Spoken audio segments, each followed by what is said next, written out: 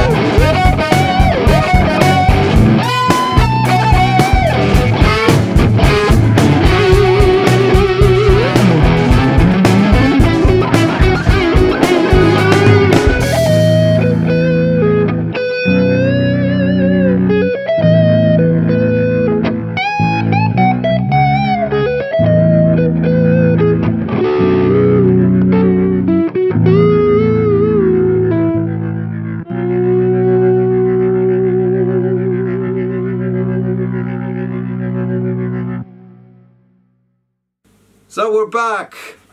Point number 1. Learn your 5 favorite tunes. Just write them down. Say, I love the Beatles. Okay, so...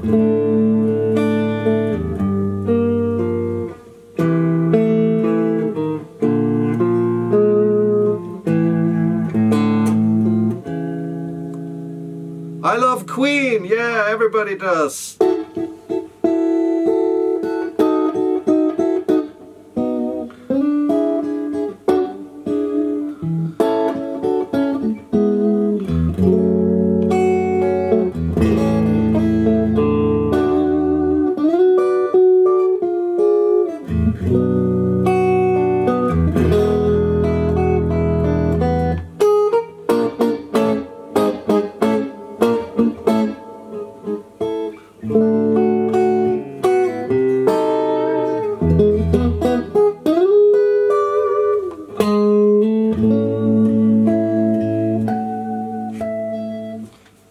Learn it. If you love it, learn it. So, point number 2. What do you hate about your own playing? What I always do, I listen to recordings of my own shows.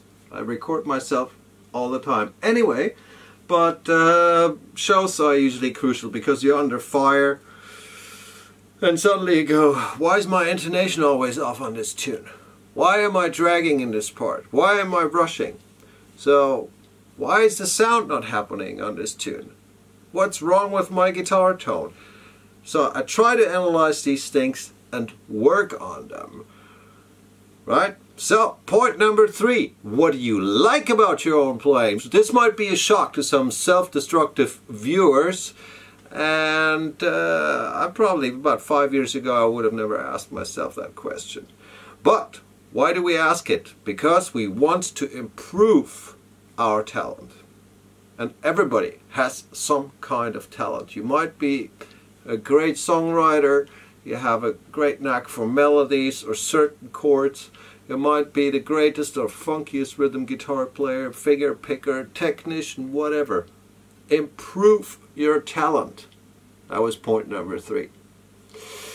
Point number 4 is a bit different. What would you need in your wildest dreams if you would or had the chance to play with one of your favorite musicians of all time? Let's say you had a chance, which unfortunately not possible anymore, to play with Jaco Pastorius, one of my all-time favorite musicians. Write down the list about the things that would not work out because you lack in certain areas. You'd say, okay, I need to learn probably 25 to 50 jazz standards and know them like this in order to jam with somebody like Jaco. So this is a challenge that never stops, right? Number 5 is the most esoterical or philosophical, if you will, and this is you imagining in your wildest dreams again, what would I like to sound like? Imagine yourself without playing the guitar or whatever instrument, what you would like to hear. And this is pretty much the same if you hear somebody else, but now you're looking at yourself. And this can make a huge, huge difference because, especially guitar players, we are always drawing from muscle memory. We learn the pattern. Yeah, we learned this pattern, and now what? Now the pattern is playing you, not you are playing some music. Anyway, enough rambling. This has been getting way too long probably. I hope you enjoyed it. Please subscribe, hit the bell button, comment, let me know what you would like to know from these Guitar Junkie episodes. I probably have some more time doing them. Enjoy. Be a good person. Peace.